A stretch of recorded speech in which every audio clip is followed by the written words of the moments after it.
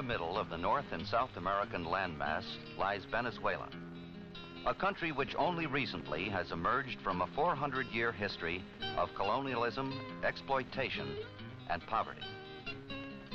Early settlement of Venezuela began in the Andean and coastal ranges of the northern part of the country. In the early 1600s, the first cities and towns were founded here. The mountain areas provided a cool climate, and the fertile valleys could grow a wide variety of subtropical crops. Venezuelan cities and towns developed in the Spanish style brought by the colonists from the Old World. Beautiful cathedrals, many of which can still be seen today, reflected the strong position of the church in the society of the time. This feudalistic culture persisted for centuries in Venezuela. It was composed of two widely separate classes: a rich landed aristocracy and a much larger peon class that tilled the soil and performed the menial tasks required on the large estates. Primitive agricultural methods persisted well into the 20th century, as the fertile but small mountain valleys were not suited to modern large-scale farming. But Venezuelans had little choice. Across the southern peaks lay a region of great plains, or Yanos, which stretched to the horizon. No worthwhile crops would grow here. At the edge of this vast, infertile area was the great Orinoco River. In the rainy season, it overflowed its banks, flooding hundreds of square miles. Beyond the Orinoco was the vast and unpopulated section of the country the Venezuelans call Guayana. This region was covered with thousands of square miles of almost impenetrable jungle, which teemed with wildlife.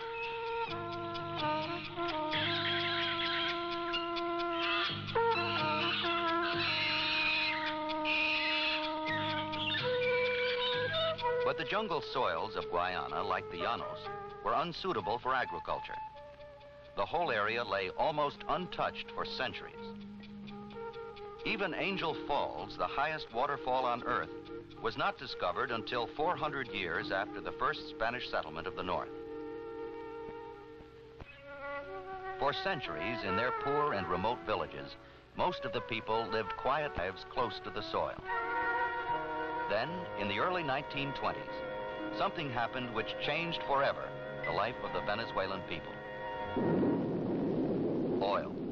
On December 14, 1922, an oil well being drilled near Lake Maracaibo blew out at the rate of 100,000 barrels a day. It continued for a week before being brought under control. Today, Venezuela is one of the largest exporters of petroleum in the world. Over 3 million barrels a day come from the huge deposits under Lake Maracaibo. The oil companies are largely North American owned, but the workers are mostly Venezuelan. They are men like Juan Ramirez, who has been an employee of a major oil company for almost 20 years. Mr. Ramirez works on an oil barge which drills and services the wells. Each day he reports to work by motor launch to relieve personnel already on duty. The barges work around the clock.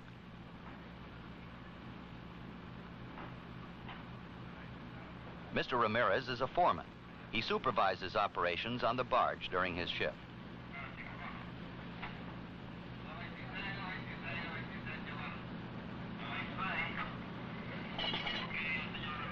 Juan Ramirez has worked long and well for his company, and it in turn has provided many benefits for him and his large family.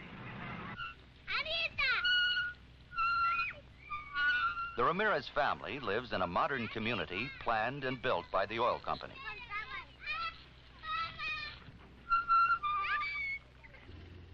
On his way home from work, Juan Ramirez passes the attractive homes which the company sells to its workers at prices they can afford. He often stops at the playground to see which of his many children are there. Frencho!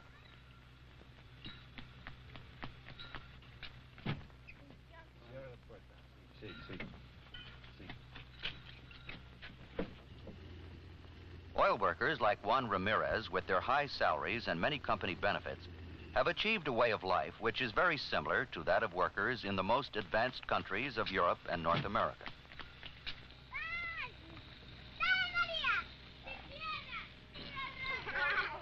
Lucia Ramirez, an older daughter of the family, attends a local school which was built with funds provided by the oil company and the nearby town. The school is run by the Catholic Church in the community. Except that the Spanish language is used, classroom work is very much the same as in the United States.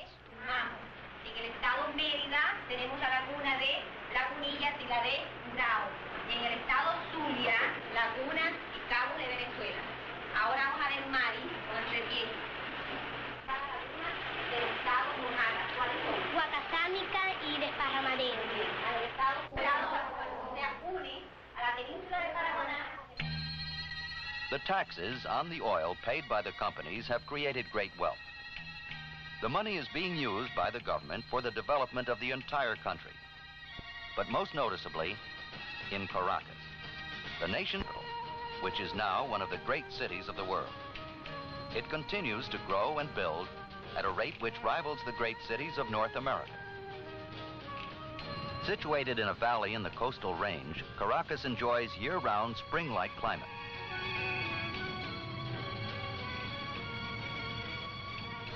A modern system of superhighways bears a mounting flow of traffic, reflecting the prosperity of the new middle class. Raul Garcia is a member of this growing middle class of Caracas. He lives in one of the many attractive residential areas of the city. Mr. Garcia is a development expert who works for the Venezuelan government. He takes great pride in the modernization of his country. He can see examples of it on all sides. But Raul Garcia, like other thoughtful Venezuelans, realizes that his country's oil wealth has also created problems. For faster than new apartment houses can be built, more poor people from small towns and rural communities stream into Caracas, seeking jobs in the booming city. They have covered the hillsides with their tiny shacks and crudely built houses. Life for the teeming thousands of people who live in these ranchos, as they're called, is difficult. And yet they do the best they can, constantly working to improve their lives. Maria Sanchez came to Caracas 3 years ago. She and her husband are raising their family here, far from the mountain village where they were born. Her husband Pablo came first and began to construct a simple shack like many that still can be seen in his neighborhood. Having no money, he, like his neighbors, used whatever scrap he could find. Through the years, having found part-time work as a taxi driver, he gradually improved and enlarged his simple home, while Maria worked hard to make life bearable for her growing family. Someday, if they're fortunate enough and work hard enough, the Sanchez family hopes to have a home like their neighbors, perhaps even a second-hand car. Not all the residents of these ranchos have been so fortunate.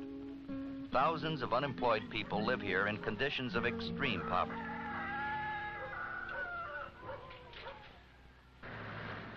Venezuelans realize that something must be done at the highest levels of government to create more employment throughout the country. Raul Garcia works for a department of the government which believes it has an answer: the opening up of the vast undeveloped area to the south. We have many good locations. Part of his job is to convince Venezuelan and foreign businessmen to build new plants and factories there. In order to visit the place. He frequently sends his visitors to personally inspect the new development area, which offers great hope for the entire country. Mira, tente conmigo que quiere visitar la zona. Bueno, perfecto, mañana. Mañana por la mañana. A las 10 está bien. The visitor will be welcomed by Jose Fernandez. He works in Guayana City, at the center of the greatest undertaking in Venezuelan history. The challenge is the development of the entire Guayana region, a task which many experts around the world are watching with great interest. For Guayana City is being developed at the very heart of a region whose riches were unknown to past generations. There are oil and natural gas fields in the nearby El Tigre area. Both minerals and hydroelectric power are available in great abundance in the Guayana heartland. Cattle and important food crops could flourish in the rich soil of the Orinoco Delta. Finally, the Orinoco itself is a great highway for the shipment of goods to all parts of the world, to take advantage of the region's great potential. The city, already a thriving community of almost 300,000 people, is growing rapidly. Capital, derived from the country's oil wealth, is being put to work developing Guyana's vast resources. From Guayana City, the first stage of the huge Guri Dam has been completed. Hydroelectric power is already being sent to communities as far away as Caracas. When the third and last stage of the construction is completed, the dam will be one of the largest in the world. The reservoir is already of enormous size. Not far away are the vast mining operations at Cerro Bolivar. The famous Iron Mountain is believed to be the largest single iron ore deposit in the world. Iron from Cerro Bolivar and power from the Guri Dam are supplying the immense national steel plant in Guayana City. This and other basic industries in the city are now providing jobs for thousands of workers. As these industries continue to grow, they will lessen the country's dependence on oil and help build other domestic industry.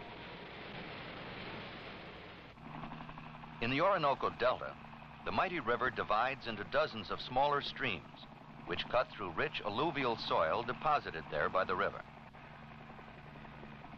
Dikes and dams are now being built to control the seasonal flooding, which has made this potentially rich farmland useless. Gradually, good land is being opened up to Venezuelan farmers. Fruits, vegetables, and beef cattle are now being successfully raised in small but growing areas of the Delta.